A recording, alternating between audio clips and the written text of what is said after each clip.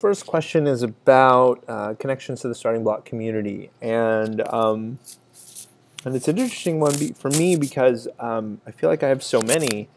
Um, it feels like a tree or a grove in the forest of my life. I mean, it's intertwined in so many ways to who I am today, how I am, where I look for learning and growth, whether it's recommending it as a trusted resource and avenue for people who are looking to connect or to find a way to energize and root their their sense of purpose and their impact in the world.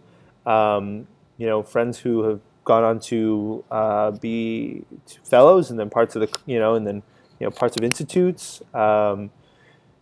I've volunteered for institutes. I facilitated at institutes. But I think more than anything, it's that Startingbloc Fellows have really informed so much of who I'm proud to be today. Beyond that which came from my mom as a foundation and that which came from um, other foundational communities.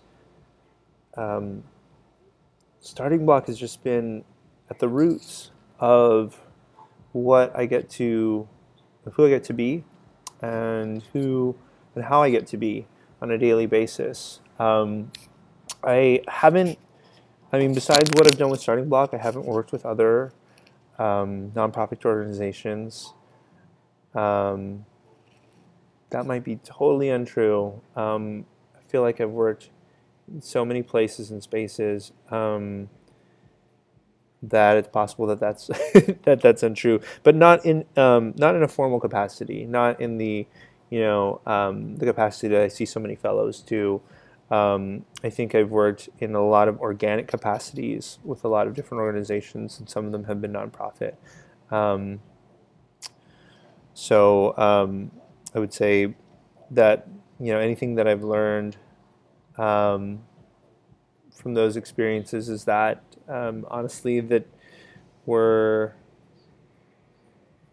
we're all seeking to do the best that we can, that every structure for us getting to where we want to go to create the world that works for all of us, that's by all of us, like that we all have limits on our models, and that like increasingly the breadth and the depth of the experiences that I've had in my life continue to show me that working together, finding ways to bridge difference, to find commonality, um, are like the most important bits, because so many of us have excellence that we've grown in our own spaces and places, but that are missing just the nutrients and the resilience of other environments, of other cultures, of other norms.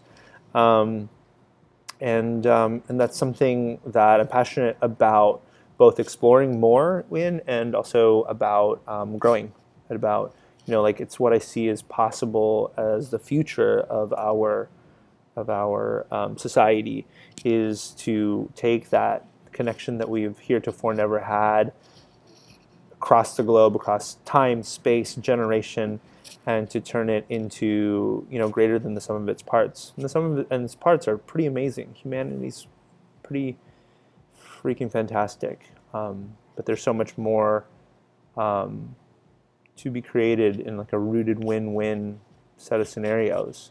So. And I think that speaks to the strengths and how I hope to grow. Seeing what's not being said, bringing my whole heart to the table. I hope to grow in my roots here in Portland. One of the things you may not realize is, I was sitting earlier today in 28-degree weather in my van, wondering how I was going to necessarily record this video.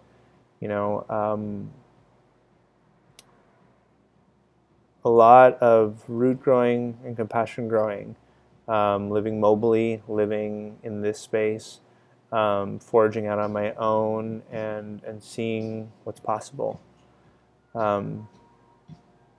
Thank you so much for everything.